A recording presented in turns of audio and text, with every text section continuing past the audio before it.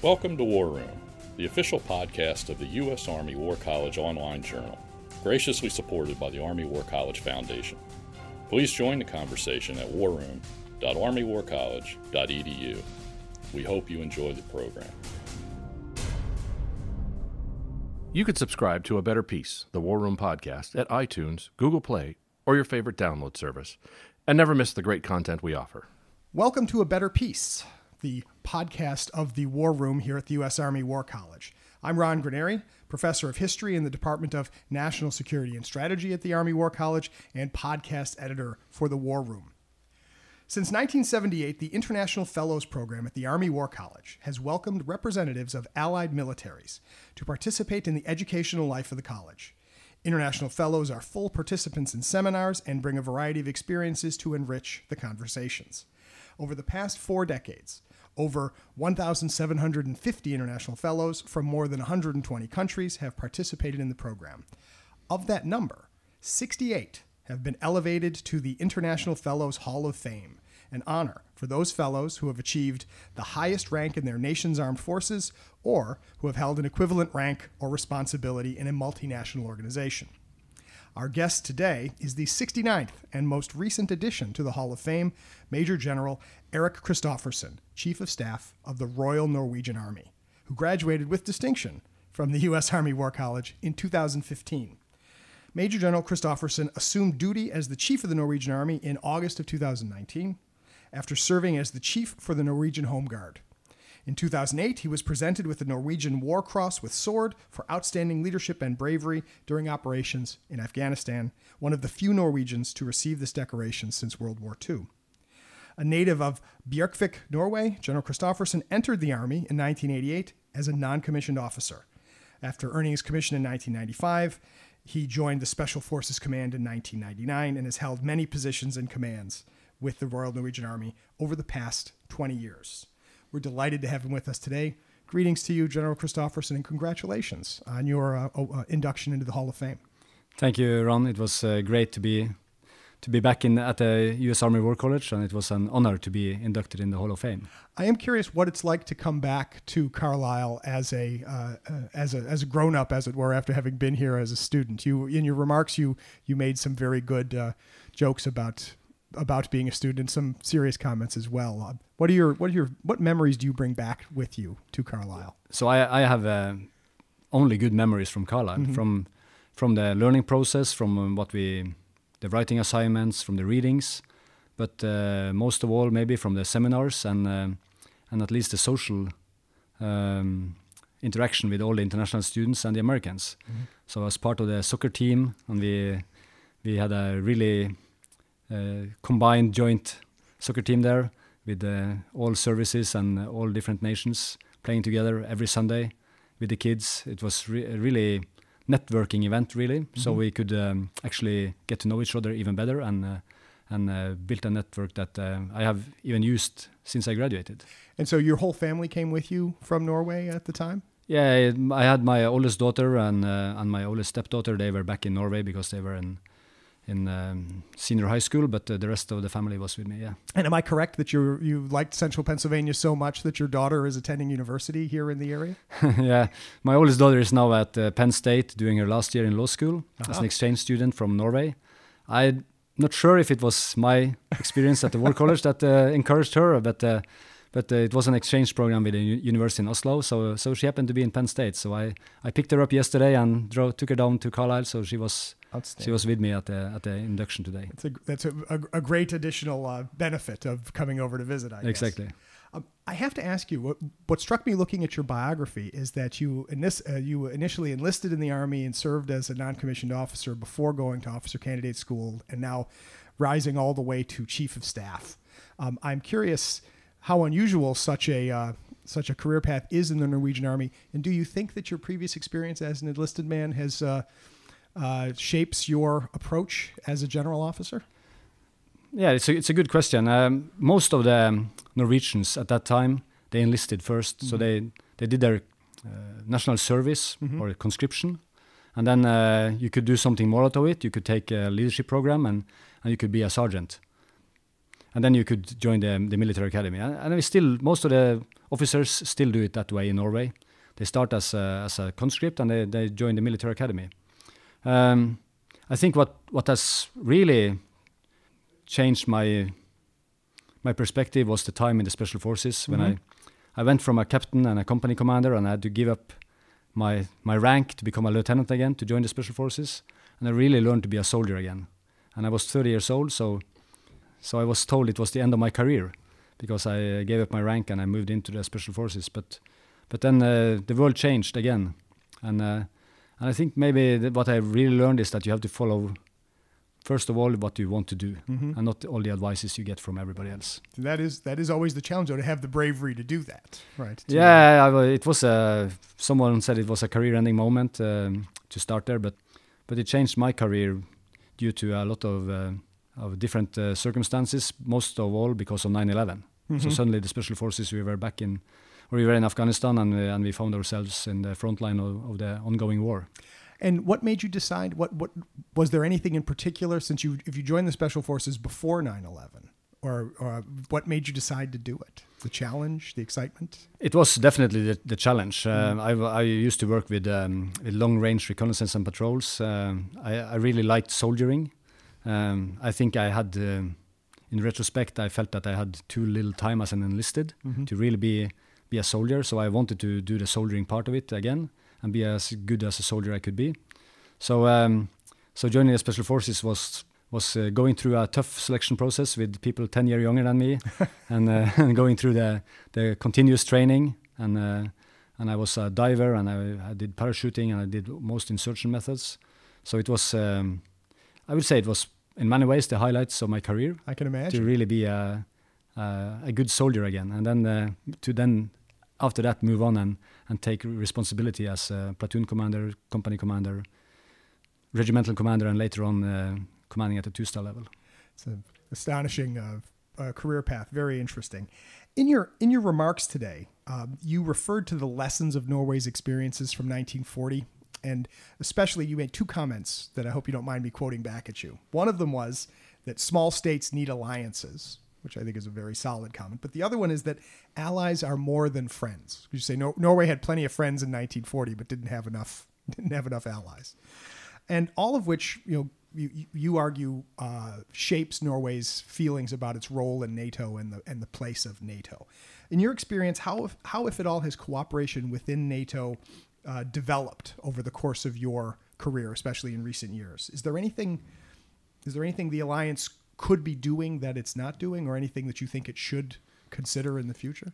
The alliance, NATO, just like all armies, I think, in Europe, at the end of the Cold War, we were struggling to find out what is the purpose of our being. We started looking out of area operations, as we call it in NATO, operations outside NATO's area of responsibility, going to Afghanistan, Iraq now, Syria,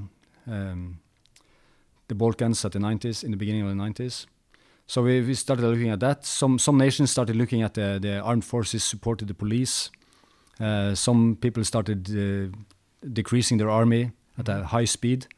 So we were struggling with the purpose, and I think now with the realizing that the war hasn't changed that much over the past hundreds of years, there is still geopolitics. There is still a struggle between big powers, and for small states, you have to carefully direct your strategy so it fits into the world as it is, and not the world as we want it to be. So if you go back to NATO, what we have really learned is, of course, interoperability. We have learned the value of that during our operations in Afghanistan and Iraq. But we need to develop that even further, because there is still too much limitations on the interoperability between different nations, and we still don't have the right command structure to facilitate a large combined joint operation. So we need to go back and think big, and we need to think big fast.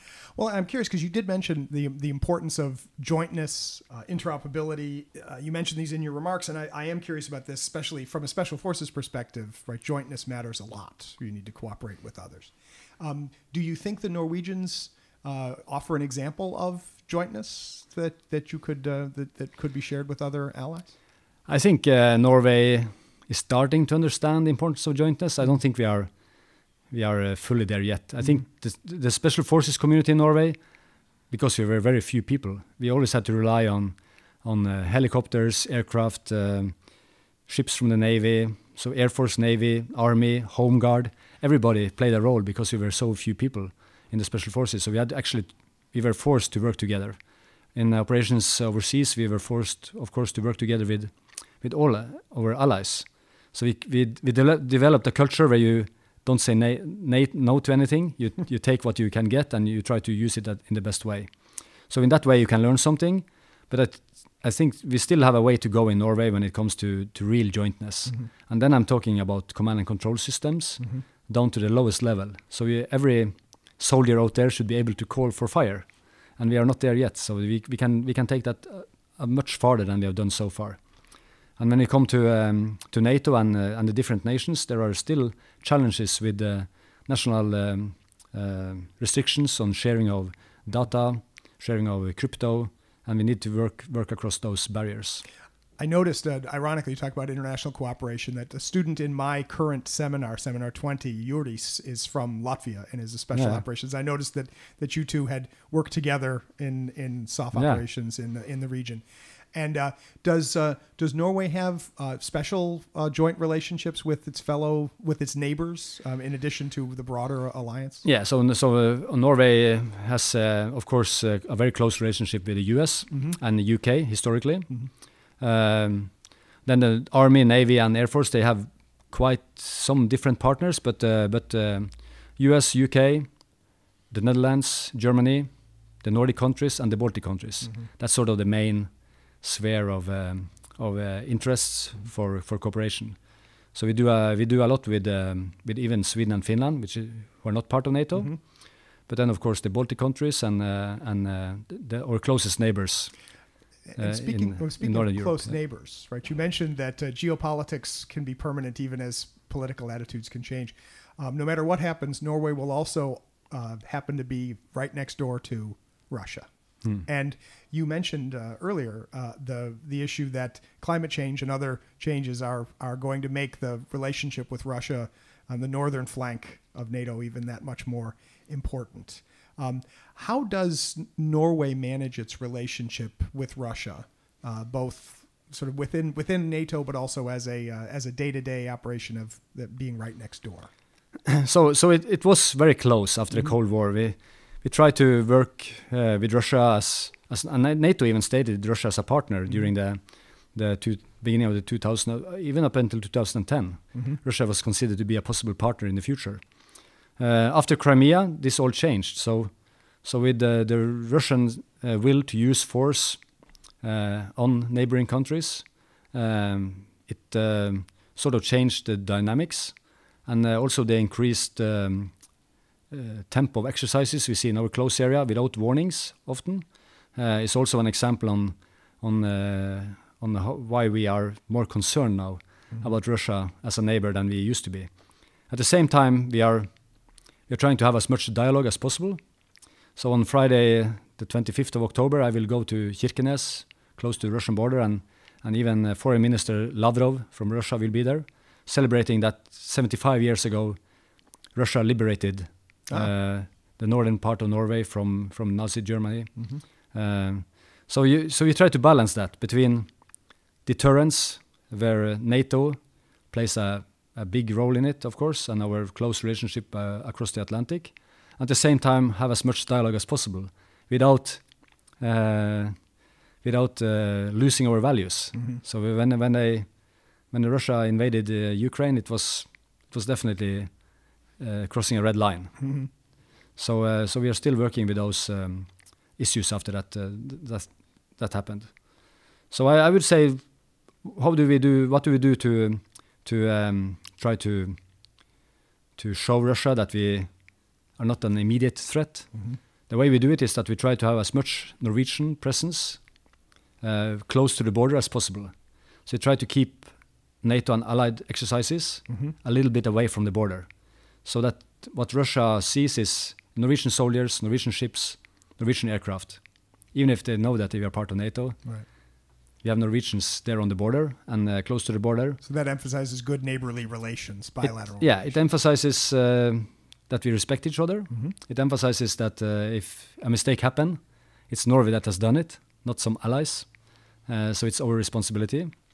And Norway is of course a very legitimate partner in there because we share the border, we share the border in the ocean, Mm-hmm. and we have mutual interests in both fisheries, oil, minerals.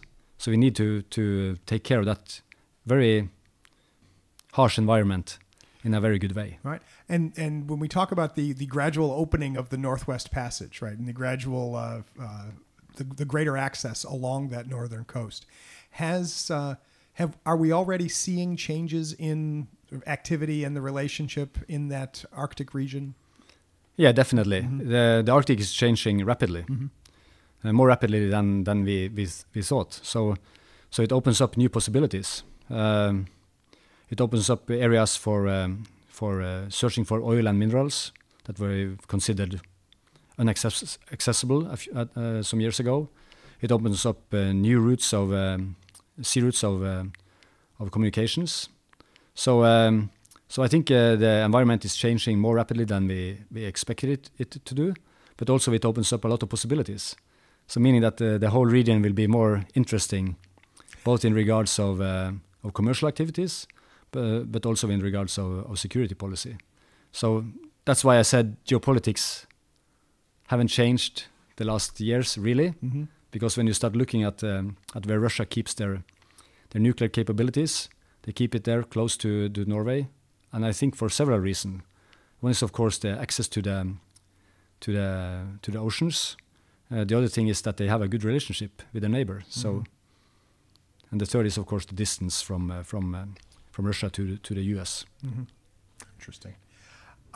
From geopolitics, I want to ask you a question about management of the armed forces, in your current position, but also in your previous position. Right, you were instrumental in bringing women into the Norwegian Special Forces, so much so that, as you showed us in a photo during your introduction today, the current commander of the Norwegian Home Guard is a woman. And I am curious, how did you and your colleagues manage the social, political transition within the armed forces to encourage the rise of, to encourage the integration of women into the forces and their prominent roles in leadership positions? Yeah, the biggest challenge is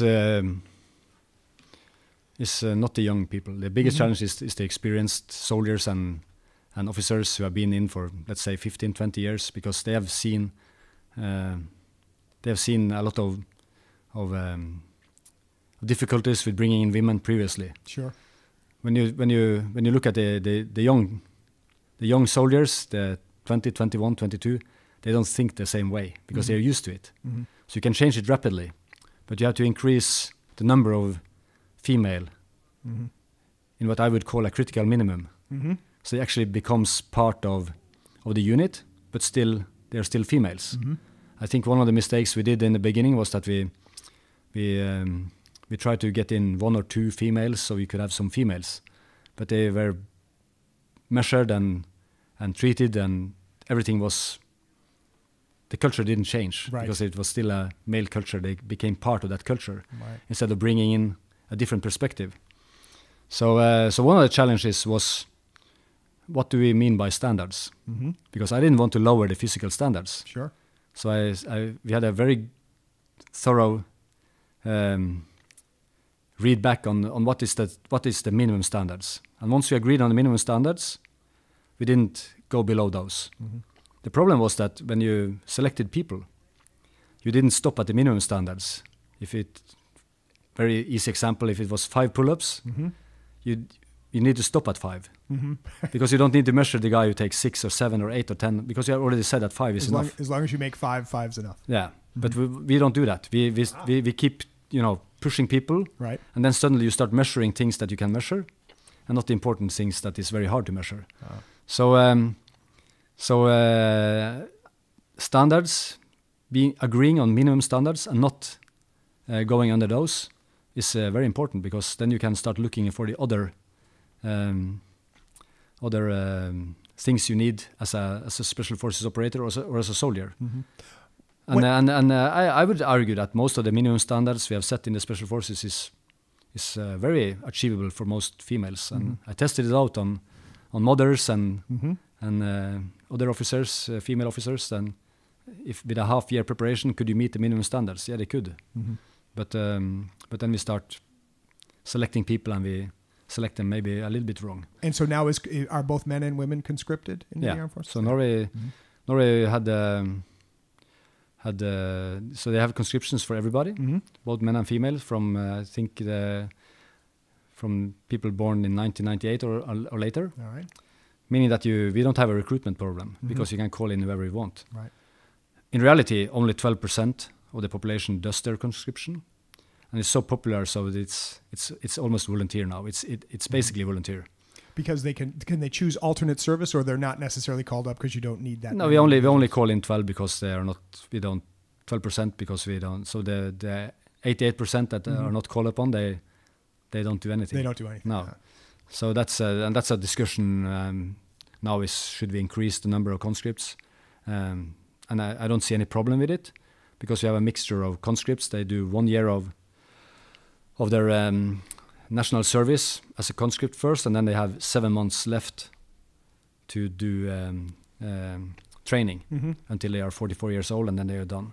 And right now it's so popular that there is like I said, it's a volunteer force based on conscription.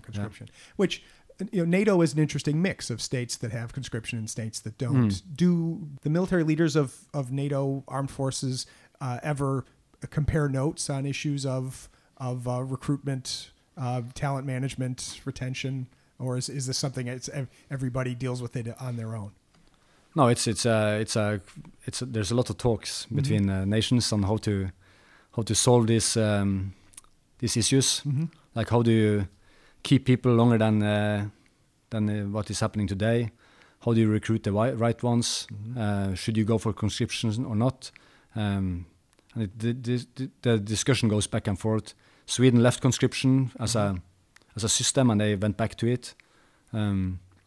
We see conscription as vital for a small nation. I need a large reserve in my army, and with so few people in Norway, just about 5 million, I need conscription as my platform to build the army. And but I need more to complete their first 12 months, so I can build a larger reserve structure. Sure. Because we need people out in civilian work in Norway, because there's too few people and too much to do.